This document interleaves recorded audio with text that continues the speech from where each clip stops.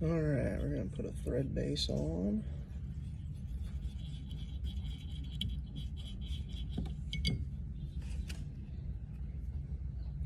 Let me get my, there we go. Something in my way there.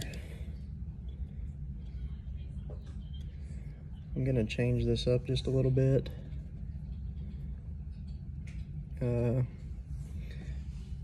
I don't know if the legs are really necessary or not, but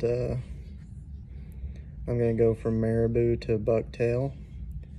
I might include hackle here. I'm thinking I might leave the legs off of this too, but we're gonna be tying that out of a earplug and pick them up at Walmart. Squishy little earplug, but it's closed cell foam. It's very buoyant. It goes back to its shape pretty quick.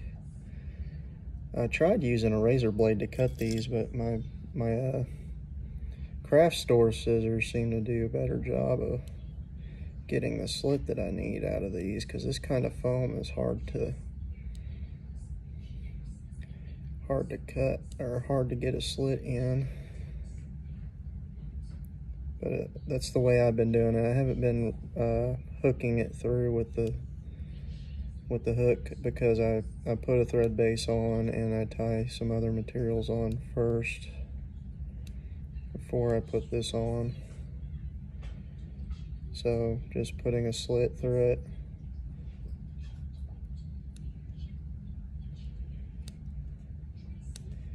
And to get the color I want, I'm using fingernail polish. The kind I have right now is a lacquer.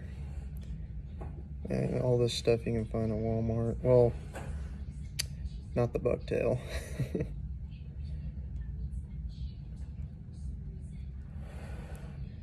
There. I think I got the slit where I need it. Just kind of cut a slit through the one side. I try to go about halfway up, which it's not quite half right there.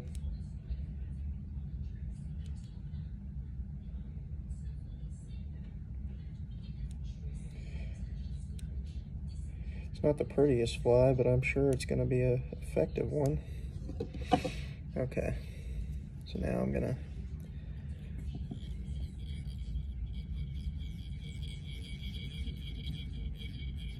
get this thread on here. I put a good enough thread base that when you go to glue this, the glue's got something to bind to the foam. And I go to the bend of the hook. I'm using a Mustad.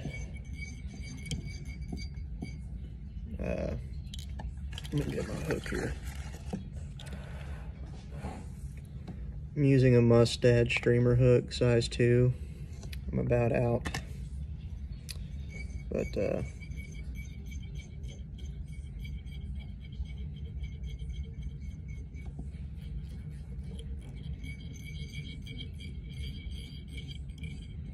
I could use a little bit thicker thread for this fly, but I'm using what I have right now. I got uni thread, 8/0 white. But you know what? I might not do bucktail. I might just use marabou like I have been. Why change something you already know?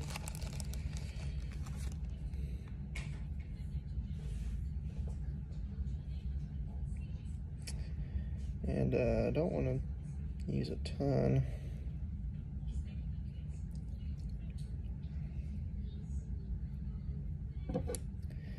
Makes it a little easier to manipulate.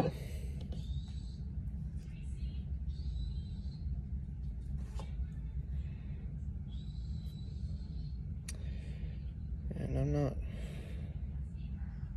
doesn't have to be a super long tail. I mean, it is a surface fly, so this isn't something that's going to be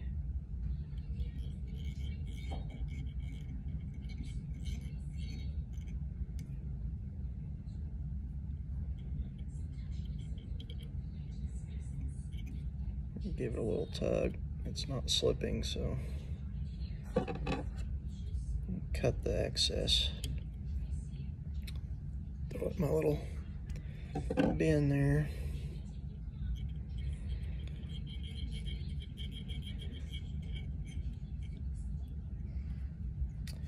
And now I've been putting this Crystal Flash on here. Kind of give it a little bit of shine against the sun and get a bass's attention, or crappie, or got a lot of bluegill and long ear sunfish here, and they'll probably tear this up, so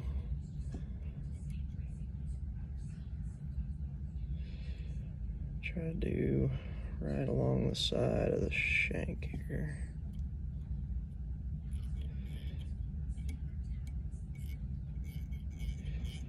Make sure that's on there good. And I cut it a little bit longer than the marabou feather. Just a hair. I mean, it doesn't have to be, doesn't matter, you can do what you want, but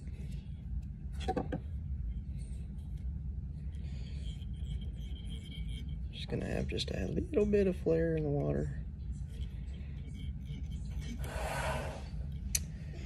Okay, the last one of these I did that I put hackle on, I actually found it was a little bit easier to put the hackle on before. Right, that's a bucktail, Bubba. Sissy, this is a bucktail. It's a tail from a buck, buddy, or a doe. What? This is a part of the butt. It's right above the butt. Oh, you're silly. What's this from? Same thing. It's a bucktail. It's just a dyed one. That one's orange. Oh, these are bucktails. No, that is craft fur. Is this a bucktail? That is a bucktail, yes. I got a lot of bucktails. Is this a bucktail? Daddy uses those for craft, for Klausers. That is craft fur. Craft fur? Craft fur. You got a bunch of bucktails. Yeah. Tie different colors.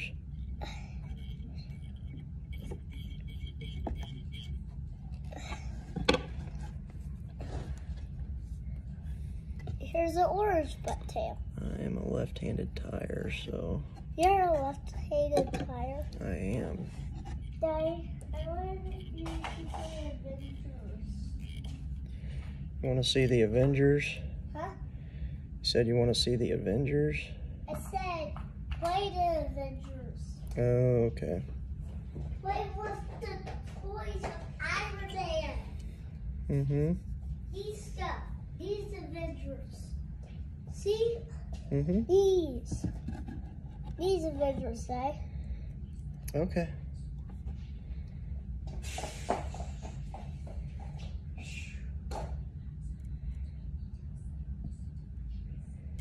Oh, no.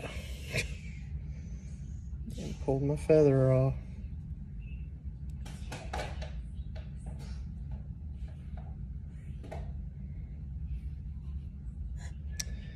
I mean, I don't put a lot on this. And really, dry fly hackle might be a better thing to use. But, I don't know, I think this one will work pretty good.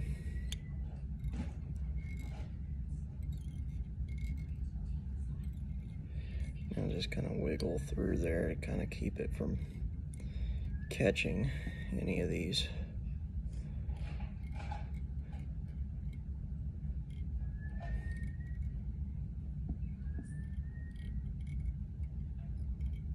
And voila, we're out of the woods. Cut this excess off. There we go. Now, I'm gonna I'm gonna fold this hackle back and bring my thread right up to the edge of it. There we go. I've been using this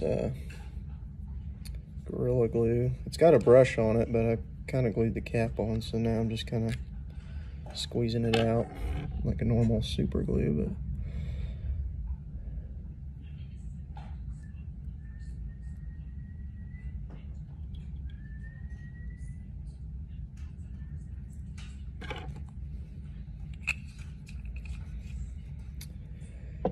put a little bit of super glue on there, kind of spread it out just to kind of cover everything.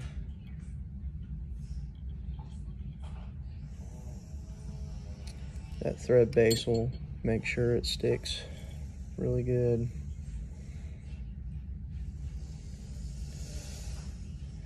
I've been starting at the back.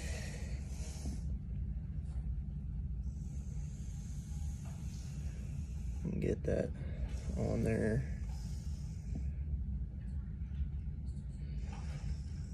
Kind of hold it in place for a minute.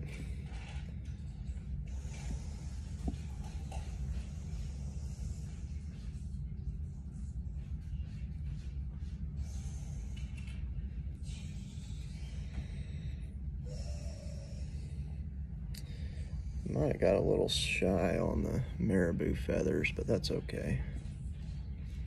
I've got some that got a lot of marabou. I got some that don't have a lot of marabou. Like this one here, I put quite a bit of marabou on there. I'm gonna experiment with some bucktail later, but here's one. It's still kind of wet from me testing it in my sink, but you can put a lot more marabou on there if you want, or whatever tail material. I'm sure craft fur will work fine. If you got some synthetic frog legs, that would be pretty good.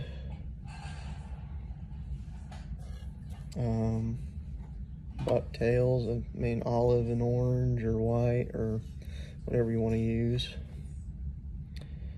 All right,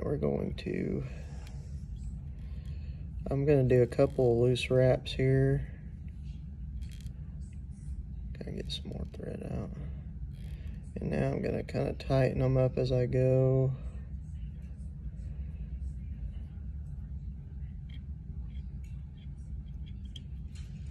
To kind of taper this earplug a little bit.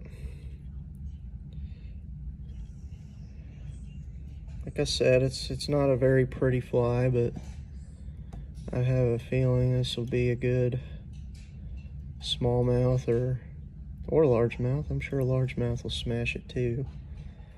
Just a good frog pattern. Couple of tight wraps. When we're done with the thread, we can go ahead and whip finish it. I put a lot on there because I'm paranoid. And this is a pretty thin thread, so it's not going to build a ton of, on a fly this size, it's not going to build a ton of mass to the back there, so.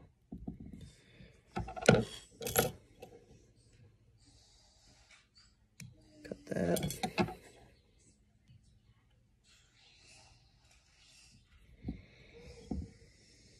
What I might do, I actually cut this deeper than my other ones. That'll be fine. Yeah, you can see I kind of have a gap there. Most of the ones I've done, I haven't had that big of a gap, but I'm sure you can glue that back together, but I'm going to leave it because I don't really need to. So, I'm using nail polish to paint these. Just a lacquer nail polish. We are going to give this some life. So here we go. I kind of go just above where the hook eye is in relation to the belly of this I'm going to paint the bottom of it white. I thought about doing black too, but I think since we're imitating a frog, just about every frog I've ever caught has a white belly, so. Now some of these I've put squiggly arms on, or not squiggly arms, rubber legs on. And I just use a sewing needle with a really thick eye to put that on. I'm not putting them on this one.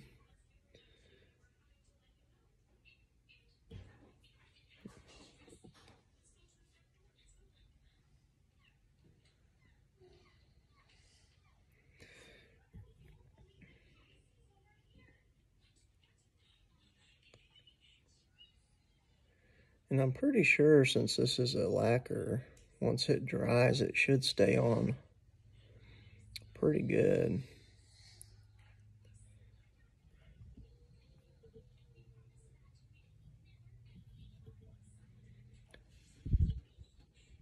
And it being nail polish, it dries pretty fast. If you like that color, it is at Walmart. I believe I got it. There's a Professional Nail Lacquer. Neon Pop. What's the color here? Show Me the Money is the color. Oh, focus.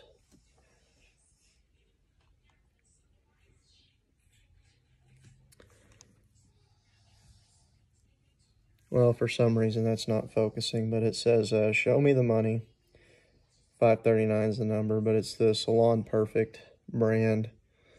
I like that color. I think it looks pretty froggy to me. Now we're got right about the hook eye, just above it, where our line is. Let it dry. You got to blow on it a little bit.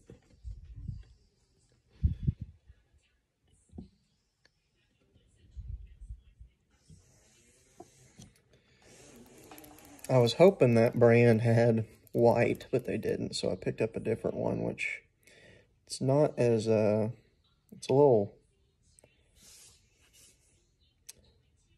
more watered down than this one, but this is the SC. It's a lacquer, so it should hold up pretty good. Should.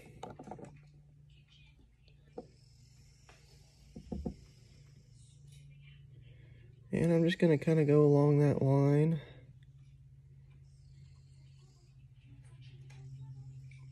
Pretty easy to do with these brushes. I try to cover up the orange the best I can, but it's not that big a deal. Because along that line where the colors meet, I'm going to use a black Sharpie to draw a line.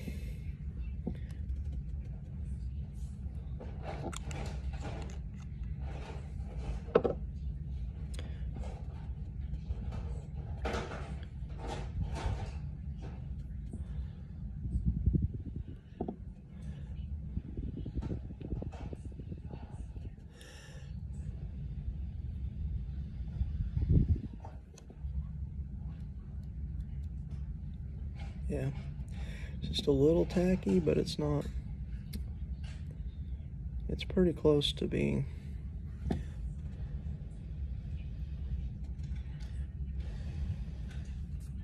That white just had a little bit of wet spots there where it was a little thicker.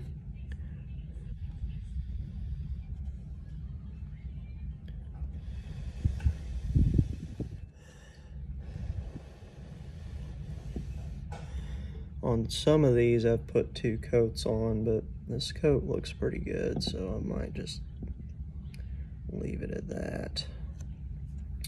Then we'll take a black Sharpie. Where did I put my Sharpie?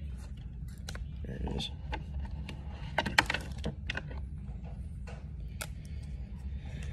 And I'll carefully draw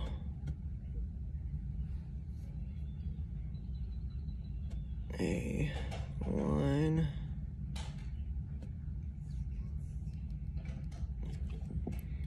along the side there.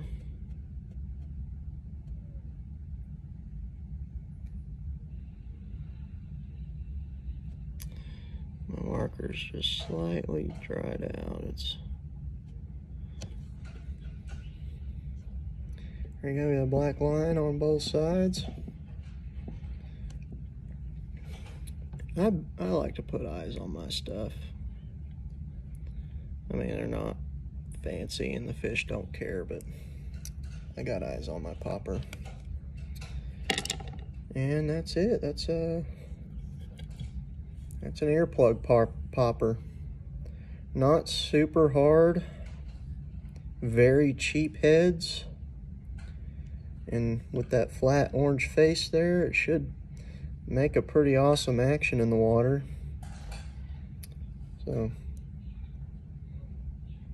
and you can modify it as much as you want, put different colors on the tail here, or do whatever. Hope this was a good video. Enjoy.